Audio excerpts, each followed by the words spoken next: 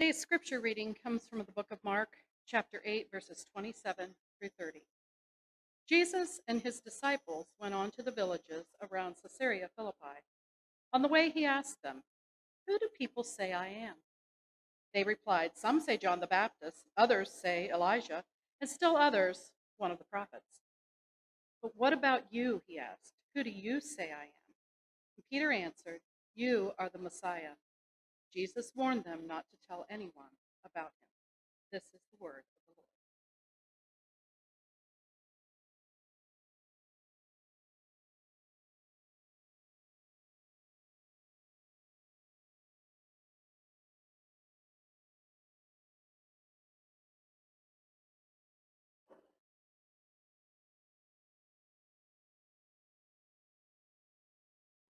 All right, good morning, church. Welcome to those online as well. Hello to you. I'll be preaching with my mic in hand today. I've been having a little coughing going on, as you know, for a few weeks now. And of course, I did the whole COVID testing, all that stuff, and was negative. I just am getting old, I guess. And old man winter just doesn't like me anymore and gets in my lungs, and all of a sudden I start coughing. So I'm going to hold my mic in hand so I can mute if I need to today. But it's so great to be in worship with you and great to come to the Lord again and just hear from the Lord through Scripture. And of course, Scripture is such a blessed thing, and that Lord speaks through us and through us. And hopefully today you'll be challenged once again to grow closer to our Lord Jesus Christ. If you haven't been with us, I just want to let you know we've been going through the Gospel of Mark, and we've made it to chapter 8. So every week we've been looking at a new chapter. So your challenge this week is to read chapter 9 on your own. And every chapter is not that very long, and so you can easily do that multiple times this week. Wrestle with it in Scripture, ask questions, and even go online to our Facebook discussion page. It's just Groveport UMC Discussions. If you type that into Facebook, you'll find it. You can join it. It's an open group, and we'll have some dialogue there and some ways to interact with the material that's found in chapter 9 this week. I do want to mention to you, also, if you haven't been with us, no worries, but every week we'll be coming together on Sunday and hearing just a portion of that chapter as a sermon for that week. So hopefully, maybe if you did have some questions, hopefully they will get addressed or at least talked about in some way during that day. As we come to Mark chapter 8, let's first of all start with prayer. Lord, may the words of my mouth, the meditation of all of our hearts be pleasing in your sight. Lord, our rock and our Redeemer. Amen. Well, Mark chapter 8 is another jam-packed full of great things going on, and so the story of Jesus continues. And if you've never really sat down and read the Gospels in one sitting before, or at least intentionally read through one of the books, one of the things that may surprise you about the story of Jesus is the feeding of the 5,000 kind of happens twice. And in fact, there's a feeding of the 4,000 that is a little less famous, because I guess, less numbers, less famous, right? But actually it happens again in chapter 8. We've already had the feeding of the 5,000 in previous chapters, and the feeding of the 4,000 takes place. And it's so similar, right? And what happens is Jesus is there with a bunch of people, and actually this time they've been with him days, it says. And he even tells his disciples, I'm going to have compassion on these people. And so he ends up, they look around and they get the bread that they have. They only have 7 loaves, and they have just a few small fish Jesus digs up as well. And so they split this and do the same thing, basically, that they did before. And what's important about that is the story that happens right after this is Jesus, leaves the people. He gets in a boat, goes across, gets to the other side. The Pharisees come and challenge him. He decides, you know what, we're going to get in a boat and go back. So he gets in the boat, goes back, and on the way back, they haven't had time to go to the store or do anything. The disciples only have 1 loaf of bread with them left to eat.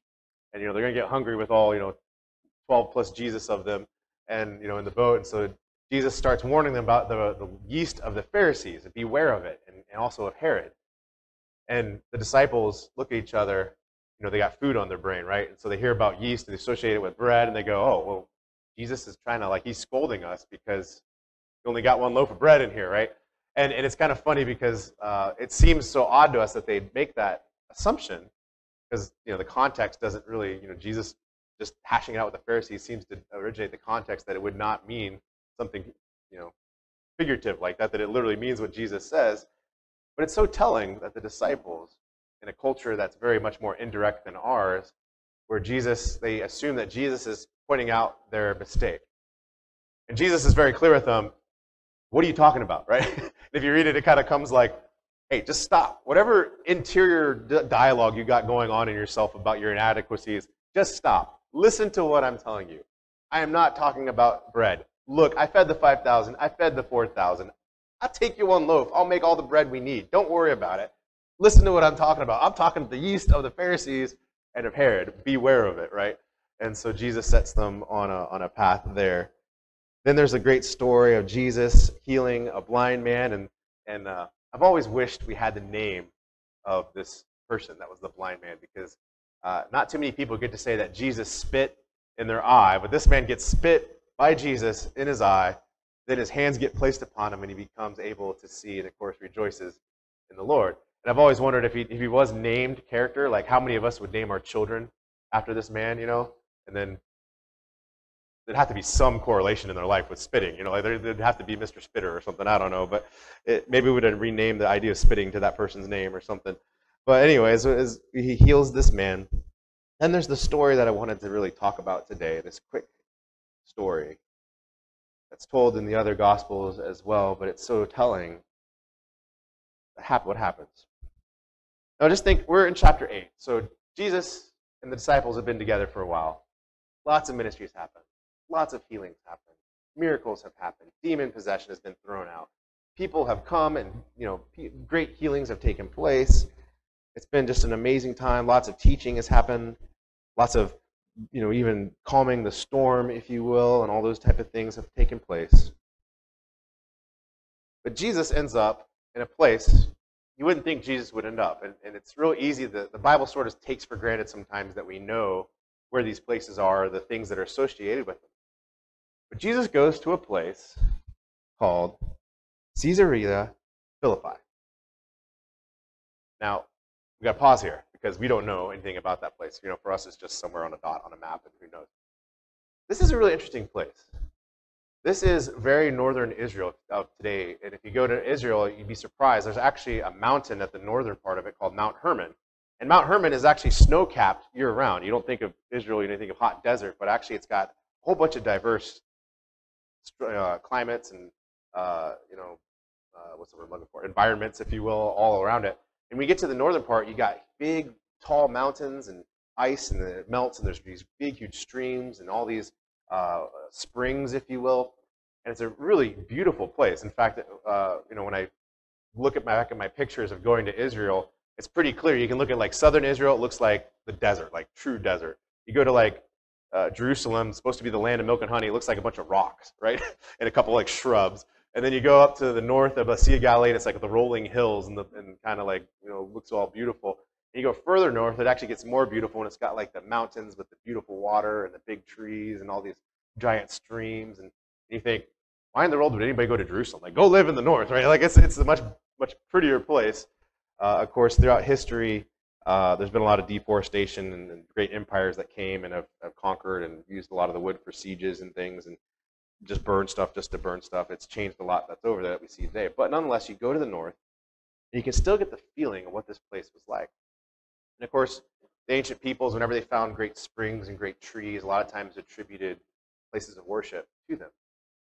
And Caesarea Philippi has this great big spring at the base of Mount Hermon, and there's a cave there, beautiful, beautiful, huge cave. And when you go there, they still have it. You can see the structures today. It was built to be a worship place for the god Pan in Jesus' day. There might have been some things before that for the local deities, before Greece came in and conquered, but even when Jesus was around, there's literally the god Pan is being worshipped here, and the shrine to him is here. And this ancient city that used to exist that no longer does is here.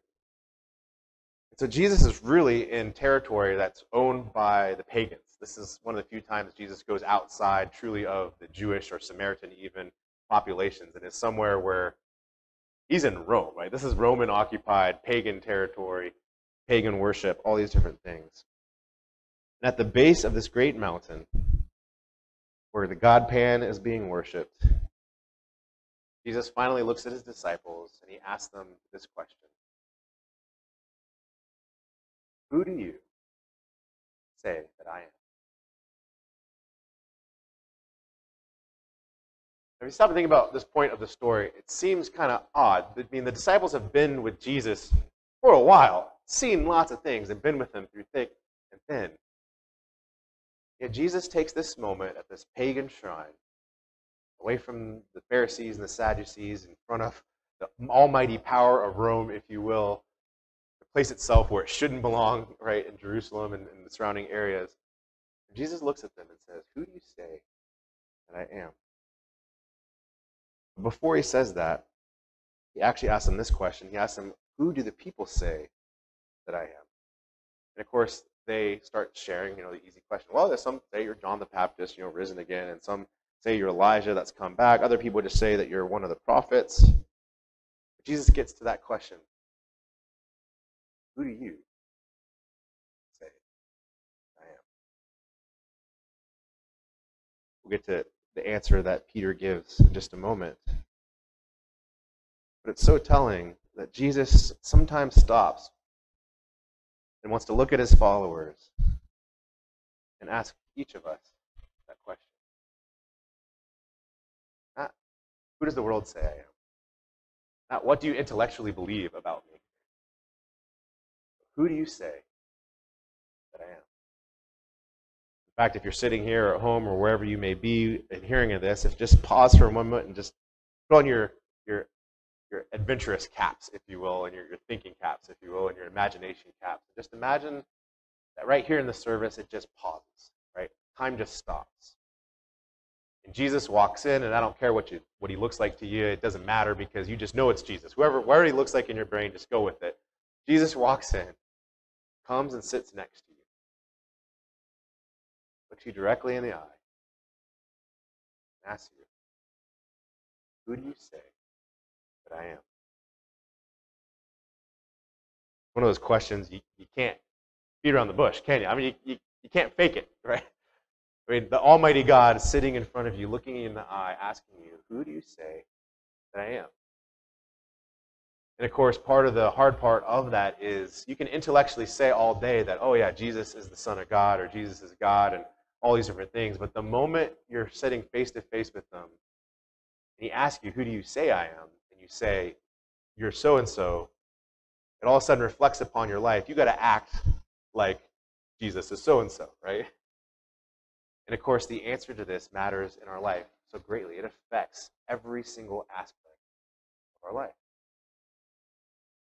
Look at Jesus. There's so many answers that could be given. He could be the hero. He could be the villain. He could be the savior. He could be the worst thing to come upon this world in your life. He could be grace, or he could be justice.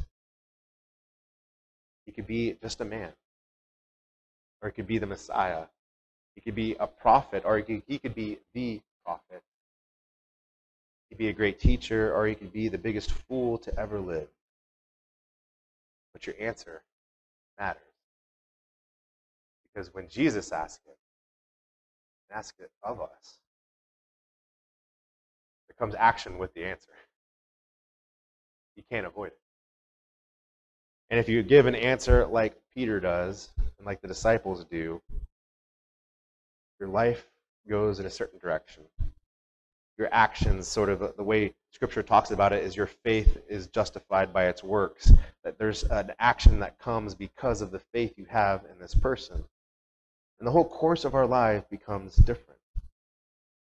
Now, Peter, of course, in this moment, tells Jesus in the Gospel of Mark, "You are the Messiah." Or actually, he says technically, he says the Greek form. He says, "You are the Christ," which Christ is the Greek word for Messiah, which is the Jewish word for the anointed one. And so Peter right here says, Jesus, you're the anointed one. And when he says that, he's not just saying you're an anointed one, like there's a bunch of you running around out there, right? You're the one that is promised. You are the one. You are the one that Scripture's talked about. You're the one we've been waiting for. You are everything that we've been waiting for, and I put all my trust in you. So Jesus, of course, hears this. But it's so telling to look not only at the Gospel of Mark, but the other Gospels. It's so telling that when you go to the Gospel of Matthew, the same story is told, but Peter's answer is actually a little different. It goes a little further. In the Gospel of Matthew, Jesus asks the same question, the same story, same setting, all these different things. But Peter gives this answer. He says, "You are the Christ, the Son of the living God." That's so weird. It's so funny to me, and I'd love to know, like, go back and talk to the original author of Mark, why or why not Mark chose to remember that. And it is very interesting because when you think of the Gospel of Mark, tradition tells us that Mark was written basically by John Mark, or at least is the people that John Mark was associated with. And part of the understanding of John Mark is he was associated with the disciples and walking around with them, but especially Peter, right? And so I don't know if this is kind of a lesson in humbleness for Peter, that he doesn't, he gives his answer, but he doesn't give the full answer or something. But this is the Gospel of Peter, so you would think Peter would tell, if he said in this moment that Jesus was the Son of God, that he would go on and say that as well. But it's so telling that Jesus hears that he's the Christ. And whether or not Peter in this moment says that you're the Son of God, or did or didn't, or how that worked exactly, but nonetheless, Peter had this moment. You are the Messiah. You are the one we've waited for. Whether or not he really understood Jesus as Son of God at this moment, we don't know exactly. In the way Gospel of Mark tells it, in Matthew it definitely appears that way, but in the Gospel of Mark it seems like it's a hidden mystery that keeps getting unfolded. And in fact, when we look at how the Gospel of Mark is structured, it makes a lot of sense with the ending, because Gospel of Mark is constantly trying to get you to ask the question of who is Jesus? You, the reader. So I wonder if part of the writing of Mark is just he didn't want to tell the rest of Peter's answer just because he wanted you and I to wrestle. Well, Jesus is the Messiah, but is he more than that too? It's like the Gospel of Matthew would allude to, and the rest of Mark, really the stories of Jesus alludes to, that he's asking us, and we're constantly in dialogue and debating and wondering, who is this Jesus through this book? But it's so telling that Jesus always asks his disciples, who do you say that I am? As you think about your own life, many of us have been, quite honestly, there's an ability to live as a Christian and avoid that response to Jesus, and to avoid that question. But you can't. So you can go through all the motions, and you can grow up in the church, or you can attend certain Bible studies, or you can read Scripture and all this stuff, and it is perfectly capable to always keep it this arm distance of, this is a story about Jesus and disciples, and yes, I believe it, but keep it at arm's distance from you. But at some point, you got to meet with Jesus. You got to answer his question to you. Who do you say that I am? Of course, for many of this people, when they finally come to that point of their life where they have to answer that question, it's sort of that life-changing moment in their life. It's that altar call moment, if you will. It's that Billy Graham crusade, where their life is given to the Lord. But I wanted to say to you, as I've grown older in my wisdom and being a pastor and seeing the faith of many people and understanding it, there's so many ways that God asks us that in our life. And for you, for some people, they remember a day, right, or a moment where their life was radically changed. In fact, I've told you my story before. On August 11th, 1996, I can remember the day, remember the night, Unicoi State Park, on a retreat of a youth group that I didn't want to go on but was forced to go on, and I ended up saying yes and going on it, and met with the Lord that night.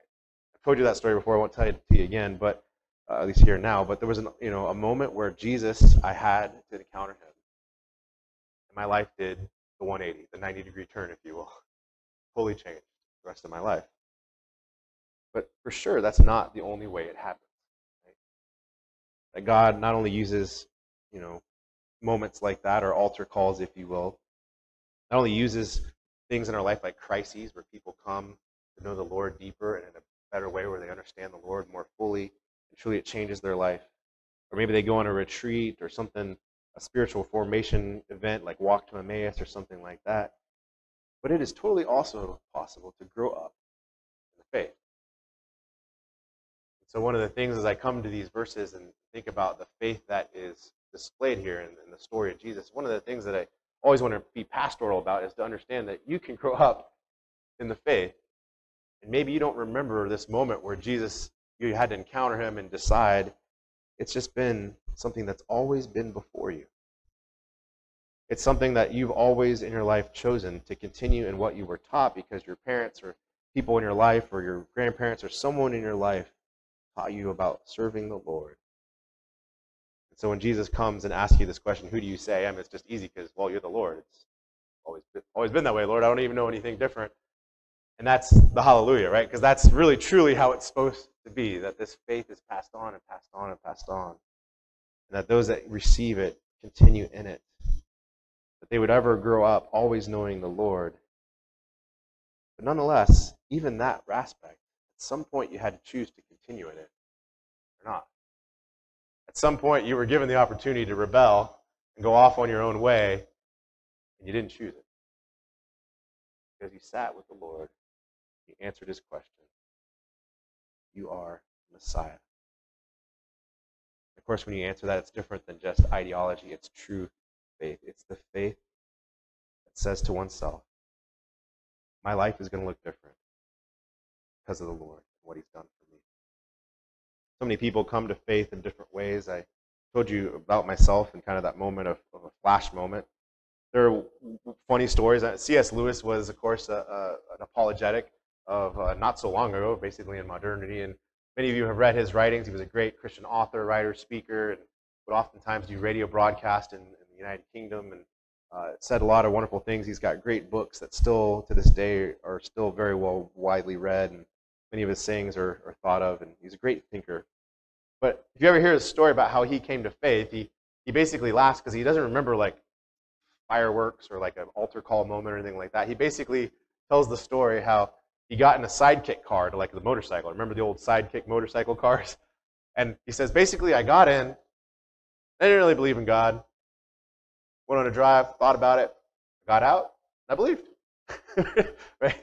And so this calm coming of faith, and of course you read the rest of his life and what he did with his life and how he spent it. Of course, he met with the Lord and was changed.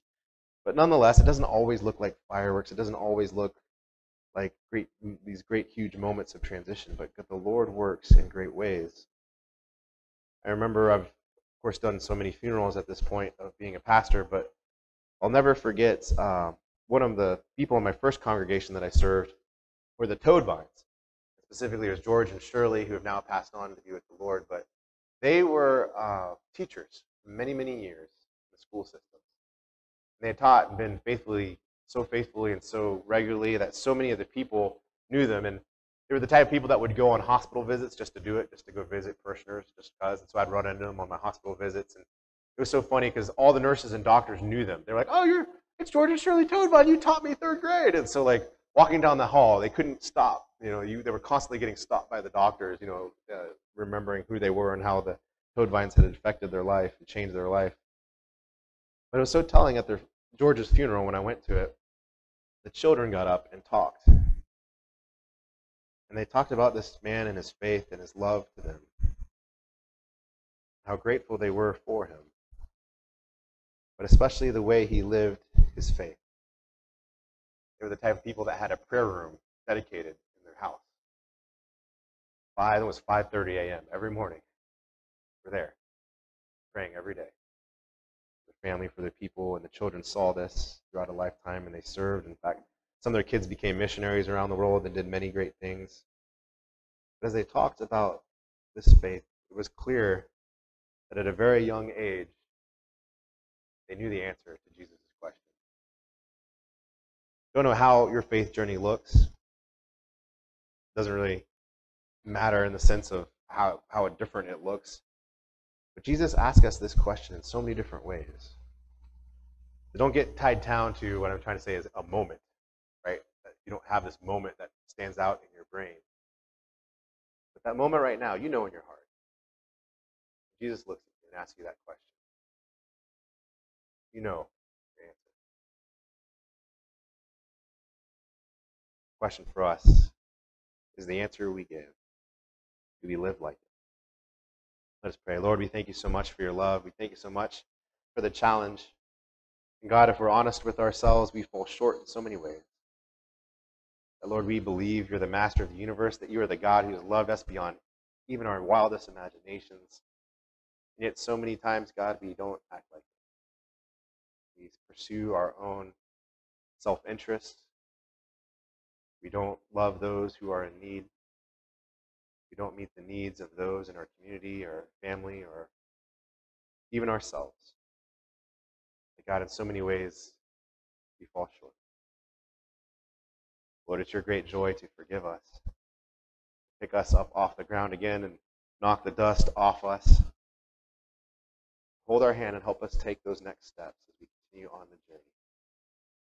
So, Lord, as we come to your table, as we come to remember this Holy Communion, God, we do pray for ourselves that we offer ourselves, Lord, that is, to you.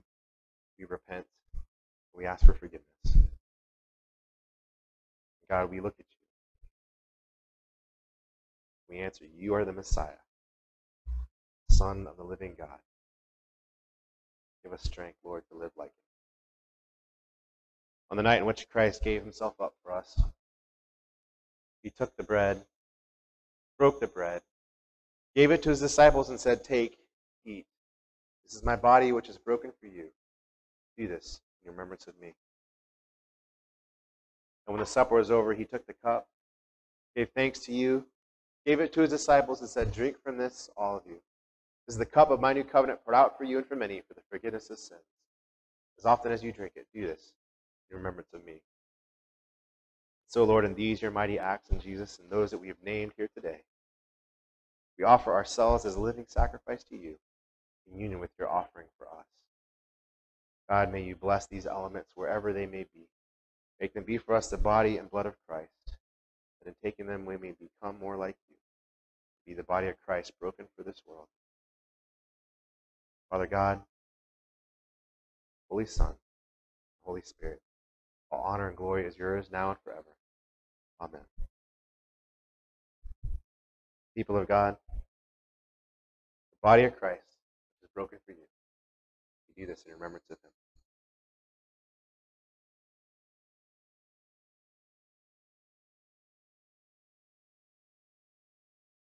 The blood of the new covenant poured out for many for the forgiveness of sins. You drink this in remembrance of him. Let us pray. Lord, we thank you for proving your love toward us again.